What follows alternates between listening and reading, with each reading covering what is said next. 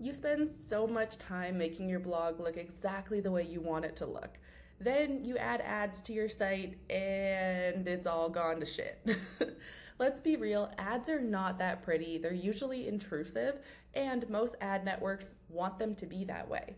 That's because that's what makes them the most money. They want to make sure that people are seeing as many ads as possible. But you, as the owner of a website, kind of don't want that. We definitely want ads if that is an income source that we're interested in, but we really want to prioritize user experience. So in this little kind of mini lesson, I'm going to show you exactly how you can, for free, with no extra plugins, no like extra stuff needed, block ads from showing up in certain places in WordPress. This works for every ad network, really doesn't matter. I've tested it with a bunch of them, never had an issue.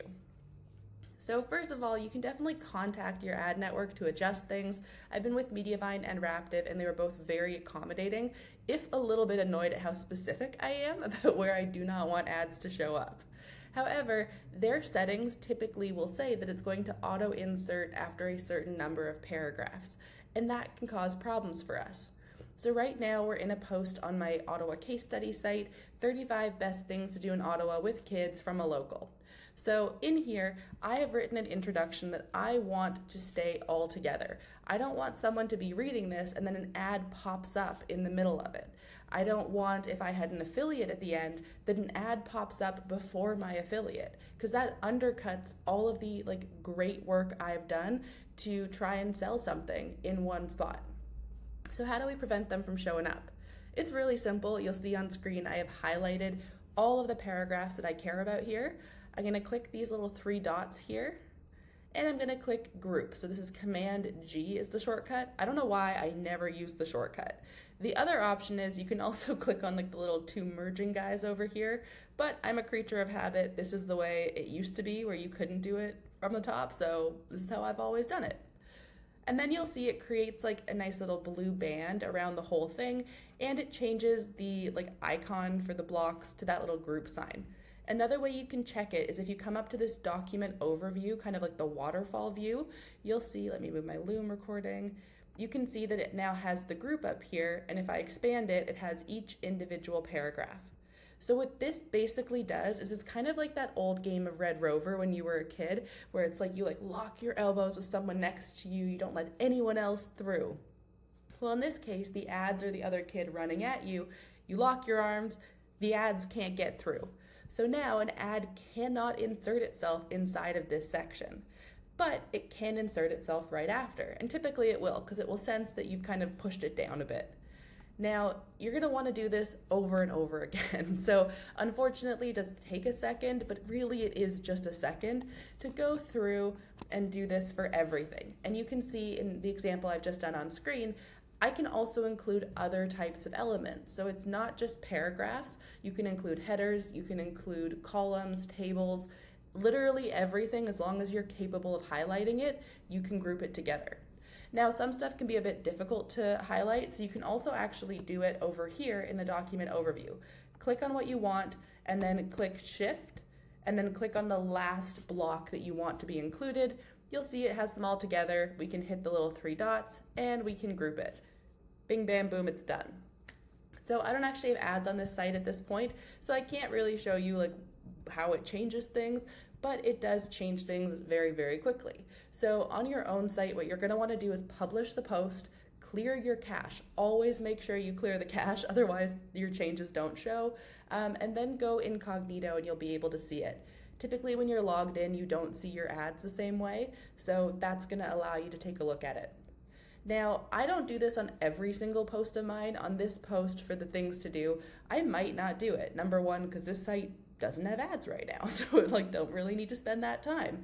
But number two, because this post doesn't really have a lot of affiliates. So I'm not as concerned about curating an experience as I would be on something that's more intended to sell. So let's say I have a tour of skating on the Rideau Canal that I want to promote, and I want to promote it at the end. Maybe I've added some extra elements like comparing some tours in a table or something. I don't want ads popping up in between because it makes it really hard to tell, where do I purchase this thing? And often with affiliate posts, what you're going to end up having happen with your ads is that it's actually going to be an ad for the same thing you're an affiliate for, because they're targeting the interests of the person. So in this case, Viator or Get Your Guide might show up in an ad, but I want to get that commission myself. I don't want it going through this ad for the company. So I'm gonna block them from showing up and basically make sure that it can show up only after my affiliate links are already done with my call to action box with like any sort of like customization I've done. I also do this to like have the image connected to everything as well. So I'm a big fan of image above a header. I put space, then an image. Sometimes I do a divider and then the image, and then I do the H2 for it. And so because of that, I like to make it really clear that I also don't want an ad showing up underneath the image. So I'm gonna group the image in with all of this stuff. Okay, so I've added an image in to show you how it works with an image. Now, images can be a bit tricky because sometimes they don't like to be like highlighted. So you can see if I click it and then click down, it can highlight sometimes, but if I click group, sometimes it bounces out, sometimes it doesn't. So we can't do it here. It worked this time, but otherwise we can again go over to the sidebar with that, the document overview, highlight everything, and then click group. There we go. Now we have our groups.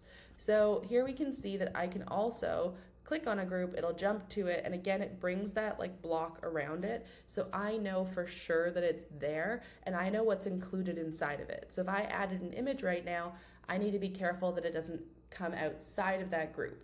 You can always ungroup things, so there is an option to ungroup, that'll undo it, then you can add stuff in.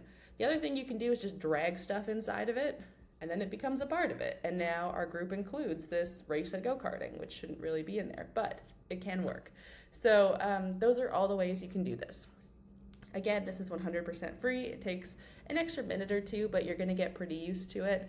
Now, I also have this automatically set in my AI infused blog post templates, which have 6 templates that are common different types of posts people do, like a things to do post, where it already is pre-formatted with this grouping, so you do not have to do it every time. It also includes a single affiliate review and a listicle affiliate, where you can kind of compare things. So it's all pre-formatted for you with the images included and your CTA box. If you're interested in that, let me know in the comments and I will drop you a link, but I'll also put one in the corner on screen right now. They are just $27 for 6 of those, and you can keep using them over and over again.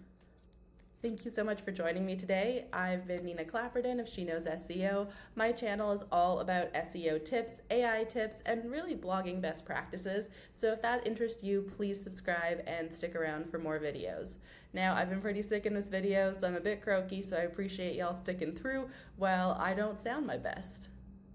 I'm going to put another video on screen that's another one of my WordPress hacks. This is how I add my affiliate disclosure to all of my blog posts, automatically. You do it once, you set it, you forget it, it's free, it auto inserts, it does not affect your site speed, and it makes sure that your blog is legally compliant, even though I'm not a lawyer. So check that out, it's on screen right now, and I'll see you guys in my next video. Bye.